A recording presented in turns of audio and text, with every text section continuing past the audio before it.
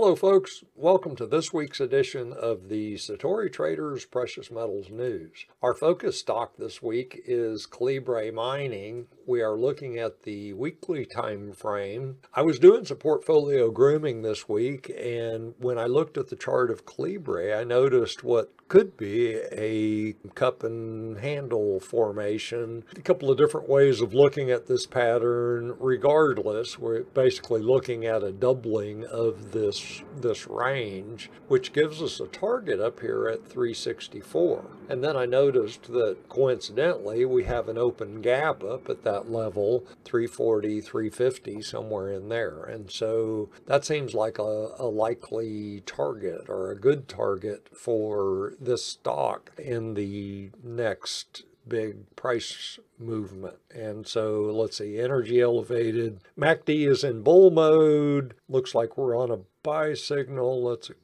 MACD bull mode and on a buy signal. Looks like investors are flat right now, but yeah. So flat on accumulation distribution, again in the weekly time frame. We won't look at volume too closely. Anyway, this stock is looking good on a technical basis. Oh, and this is what really got me thinking bullish thoughts about this stock. I noticed that the last time we got a 10-week crossover buy signal where the 10-week moving average moved above the 40-week moving average, we got a tripling of price. And so here we are again.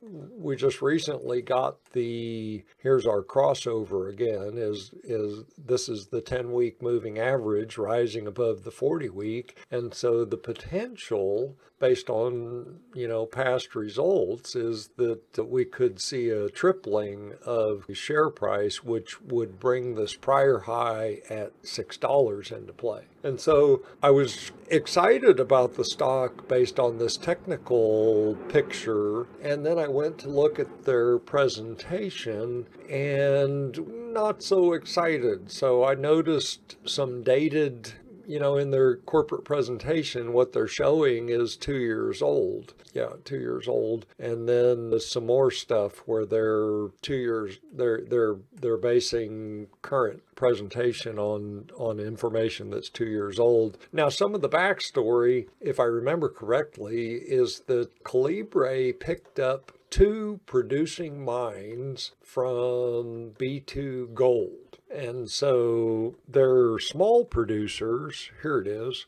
So 32,000, 35,000 ounces a year. That's definitely a small production volume. But I believe Calibre got a good deal on these mines. So it's a potential investment. Again, so I like the technical picture. I wasn't all that excited when I looked at their corporate presentation. Let's continue. So this is gold in the weekly time frame. I think I showed this chart last week and mentioned that Tim Morge, Dr. Timothy Morge, one of his techniques for charting, he called double the range. And so that's what we're seeing here. We had this price channel, and now if we double the range of that price channel, we get a new price channel. And coincidentally, here's gold bumping into the top of that channel and rolling over. And of course, my bullish bias, I'm expecting that that's only a temporary rollover and that we will see a subsequent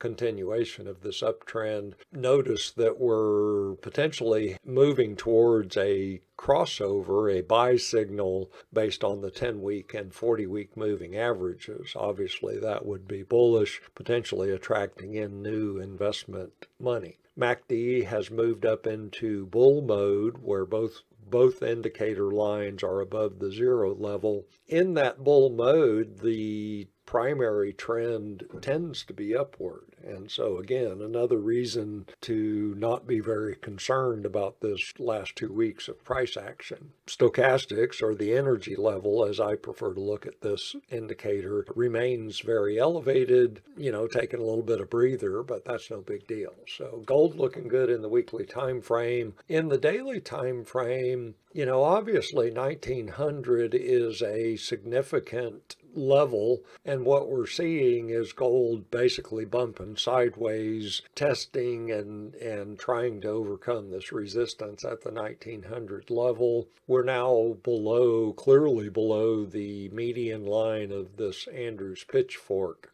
I still expect that the next target is 1950, and once 1900 is overcome, we'll see 1950 quite quickly. MACD is in bull mode, although currently on a sell signal. Stochastic still in the high range, obviously has dropped and appears to be headed lower. So that's gold in the daily time frame. This is silver in the weekly time frame, and I just wanted to show here, this is a very impulsive movement.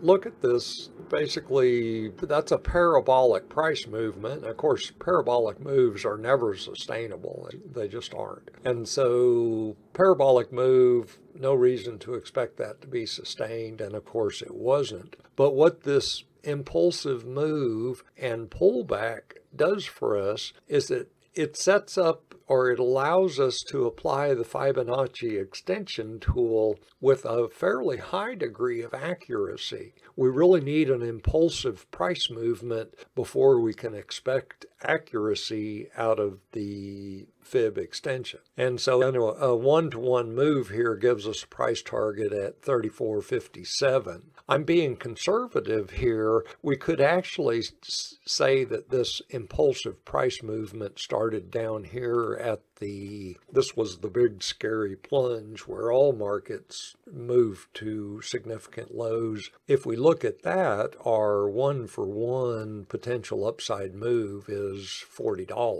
$39.88. So that's silver in the weekly time frame. Another way to look at this, let's get the fib tool out of the way, is that we have, and I'll reset the chart, this is a flagpole. Another way of looking at this price pattern is that this is a flagpole. This structure is the flag. And as a general thumb rule, we can think of the flag as marking the midpoint or the halfway point of a price movement. And so again, we've already seen it with the fib extension. If we get a 1-for-1 repeat of this flagpole, this impulsive price movement, we get that target up at almost $40. So let's keep rolling here. Silver in the daily time frame, we're basically down in this sideways range, just kind of bumping along between, it's 27.40 on the low end and 28.50 on the high end. Once silver breaks above 30, we're likely to see an acceleration of the uptrend.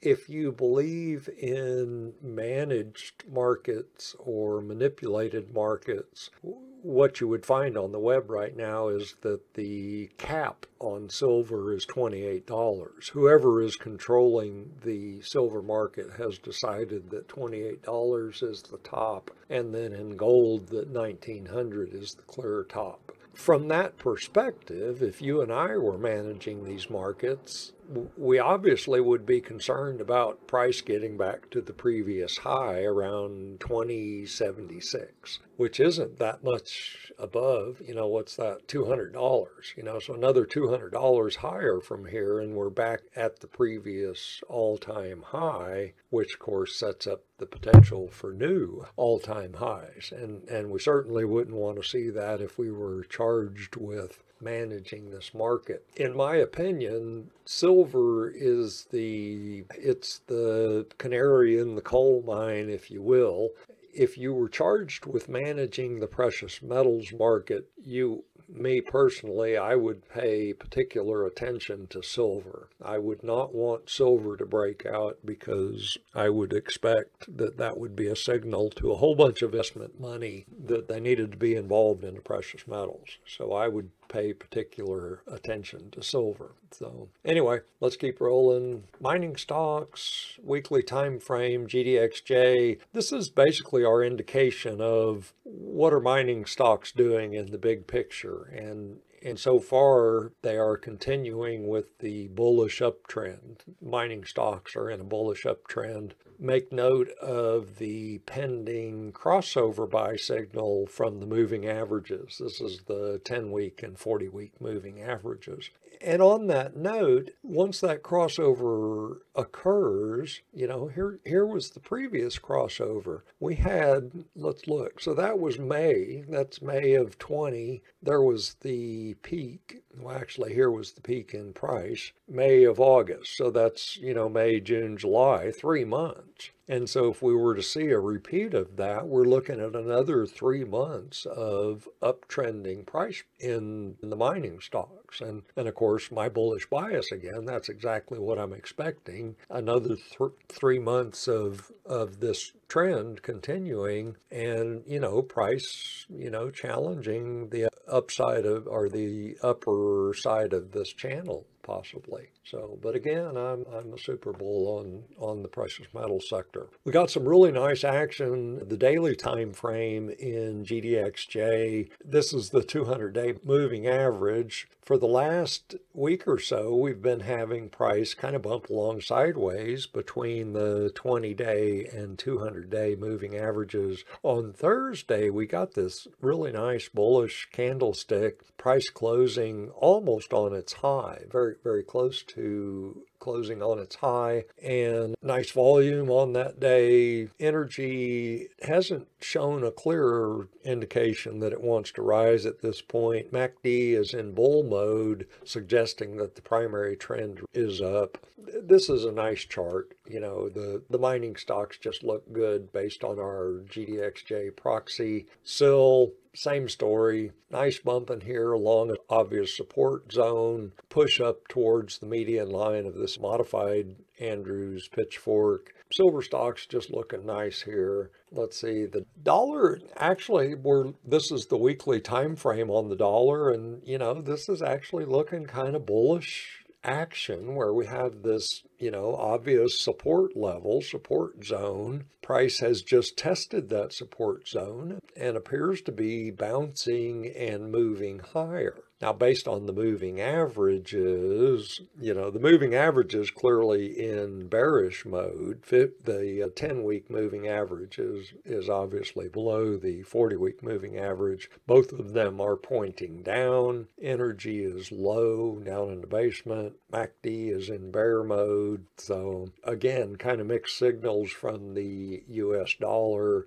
but that does look like at least a bounce off of an obvious support level. Here in the daily time frame, this support and resistance zone, we've been looking at it for several months now, and obviously in the past week, we just got, the dollar has rallied up into that resistance level and hasn't been able to push up into it. So energy elevated and rising sharply, MACD rising on a buy signal. So, again, bull or bear, you kind of, what's your bias on the US dollar? Obviously, the US dollar's behavior is significant in several other markets, and obviously the precious metals that we care about, the US dollar has an effect on. Interest rates in the weekly time frame, obviously we had a big pullback last week. Could be a start of a downtrend, but we have to keep in mind that we've just pulled back in the weekly time frame. This is just a 38% Fibonacci retracement of this big impulsive movement,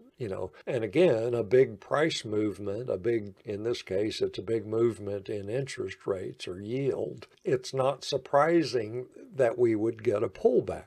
And a 38% Fibonacci retracement, that's a mild pullback. 61.8 would be all the way back here. So we're not at that point yet. That is a big bearish candlestick. So in the 4-hour time frame, so I don't usually drop down into the below the daily time frame in this weekly report, but this is an exception. I wanted to look at this support resistance zone that we've been watching for the last few weeks, and clearly the yield TNX has dropped below that support resistance zone, and we can see that we got a test. We dropped below on actually an impulsive gap downward, and then tested that level from below for resistance, spiked up into it, but then obviously fell off sharply. Now we're down at this 145 level. We can see where we have some support, potential support and resistance from these prior price interactions. Our next level lower, if yield continues to drop, is this 1.4%. So, but this is what I really wanted to look at, is was this a decisive break of this support level? And it was. We might see a tradable bounce from this level. That could be what we have going on right now, is a bounce. But based on that impulsive break of that support level, I would stand aside in this market for a few sessions and see what it's going to do, what it wants to do. Equities last week obviously pushed, S&P anyway, pushed to a new all-time high. The equity markets, they're just super overbought. What can you say? But new all-time high in SPX. Dow has not overcome its previous all-time high, that spike up into the top of that channel, bumping along the 20-day moving average as support. Nasdaq reached, or almost reached, the prior high. You know, everything's bullish in this chart. Energy elevated, MACD in bull mode on a buy signal. You know, overbought, not quite as overbought as the other equity markets. So Brent continues its push higher. Looks like it has tested this, what's the top there? That's 71.30 or so. Has tested this level for support and found it. That's a bullish doji there. Prices closing above the median line of this Andrews pitchfork. If we were trading this market based on this Andrews pitchfork, our next price target would be about $77, somewhere up here along the upper median line of that fork is what we'd be looking for. MACD in bull mode on a buy signal, energy clearly super elevated. Bitcoin is at an interesting juncture. So one of the things we can use to judge whether a market is in an uptrend or a downtrend is volume. And so we can see this is a case of a downtrend volume behavior. When price is dropping, volume is rising. And so we're seeing this 3 times in a row. When Bitcoin has dropped lower, volume has risen. And now on this most recent rally, notice that volume has dropped. And so this volume behavior is indicative of, or consistent with, a downtrend, not an uptrend. And so anyway, I'm just kind of watching the crypto space based on Bitcoin as my proxy. Now there are 5,000 cryptocurrencies currently, and obviously it's quite challenging to monitor that many individual securities, whatever you want to call the cryptos. Bitcoin, my proxy, is at an interesting juncture. It's dealing with resistance at the 20-day moving average and the upper median line of this Andrews pitchfork. Now this fork is way too steep. This is too steep to be a consistent or a sustainable downtrend, but you never know what the next movement's likely to be. And again, the volume behavior is consistent with the downtrend. Now, on a bullish note, energy is clearly rising and rising sharply. MACD is rising off a very oversold level and a new buy signal from MACD. So a mix of buy and sell signals based on Bitcoin. Also notice that we have this open gap, and a fairly large open gap, almost, what's that? Yeah, 1,400 points. And gaps tend to get filled. And so if we get a continuation of this downward action, it wouldn't be surprising to see that gap filled. So anyway, that's Bitcoin. Let's keep rolling. Look, we've got a few mining stocks. So when the mining stocks are behaving bullishly, we'd like to see the individual stocks also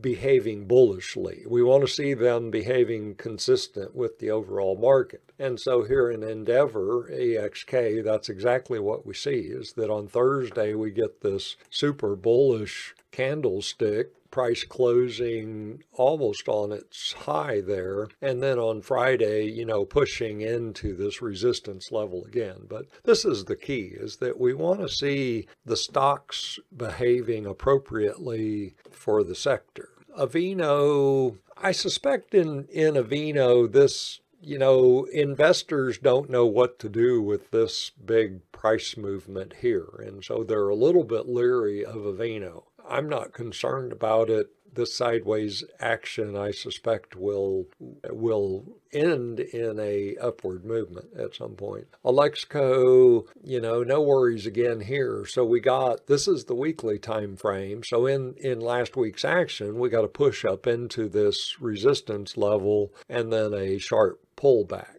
So nice action. Energy is elevated. MACD is in bull mode on buy signal. Anyway, Lexco looking good. Lion 1 still just bumping along this $1 level. I have a large holding in Lion 1. I'm certainly holding on to it. They've got a very nice land package and some good stuff going on. What I was pleased to see is that they are back at work. The COVID lockdown relaxed in the last week or so this is in, where are they at? They're in Fiji, I believe. Yeah, Fiji. And so they are back on site. They've got 6 drills. We ought to be seeing some results out of Lion 1 shortly. Here we go. Novo, I was very pleased to see this. We're in the weekly time frame again.